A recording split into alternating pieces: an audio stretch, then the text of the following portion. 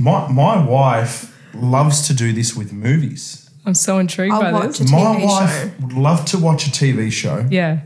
And pray for the people. I pray for the characters. Pray for the villains in the TV show. The villain that doesn't exist. That doesn't exist. I get so emotionally invested. I'm like, you don't understand. That is amazing. She needs Jesus. We need to pray for her. And we pray before we go to bed. I'm like, let's pray for this character. And he's like, it's not real. Like, we can pay for the actor, but the character in this movie isn't alive. And like,